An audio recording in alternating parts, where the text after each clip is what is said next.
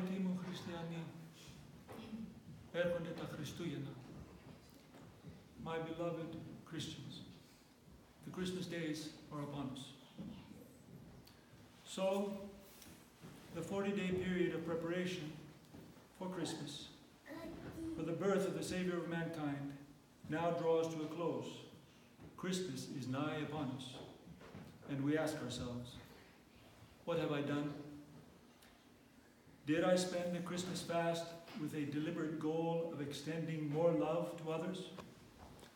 Or did I squander my time, influenced by the tinsel and the onslaught of holiday advertising? Did I give $1 or more, a little more willingly, to the dejected beggar woman trying to gather funds to feed her family? Or did I look away, allowing confusing thoughts to enter in like, is she really in need? Or does she really have children? Have I heard of people suffering with illnesses and made a point to visit them, or to write a card, or to bake them a pie? Or did I satisfy my conscience with gladness that we have good hospitals and good caregivers and retirement homes to do that work? Did I make the extra effort to stand in prayer a little bit longer each night for someone I love, or for the poor people scattered throughout the world? Or did I assume to leave prayer to some others whom I deem more religious than me?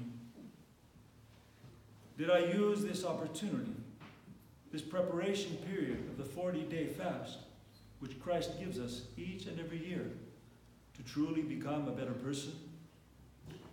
Or did I let the fasting period go by like business as usual, or like a sailor who forgot to put up his mast when a wind came by?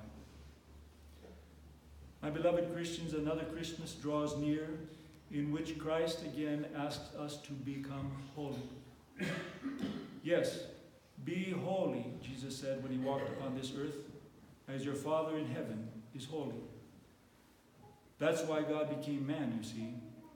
He who the entire universe cannot even contain became man, born of a woman, a human being like you and me. He became man so that he could help us again become gods by grace. This is the meaning of Christmas. This is the reason there is indeed extra cheer all around the world these days, because of the strange and wondrous miracle that happened 2,000 years ago, the incarnation of God. The virgin birth of the Savior of mankind is indeed the miracle of miracles. The creator of all, of the seas and of dry land, the maker of fish and of fowl, the one who breathed life into his crowning creation, man, asks us repeatedly, day in and day out, to truly become and be his children, like him in every way, giving, giving, and giving again. It's called agape. Perfect love casts out fear. Perfect agape, that is. Listen to what John, the evangelist of love, says.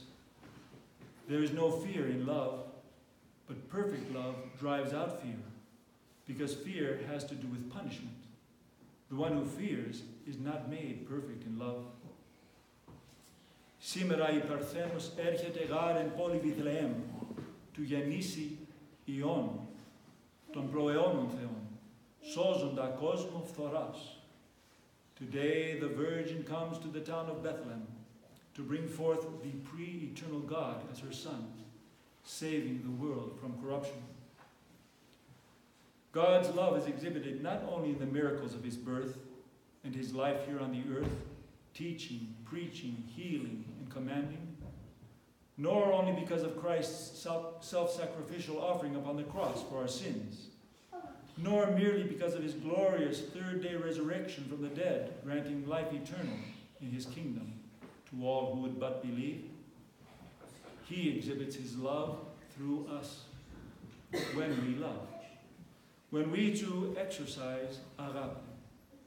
When we tend to those less fortunate than ourselves.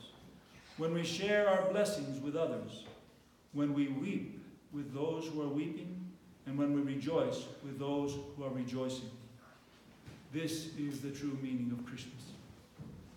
May I extend my deepest, heartfelt best wishes to all as we draw near to that special day of honoring God, God who became man, but with a humble reminder that loving Him and loving others doesn't necessarily need a season.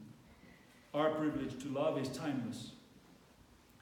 Near ones and dear ones, old and young, a very Merry Christmas and a Happy New Year. Let's hope it's a good year, a year of love without any fear. Amen.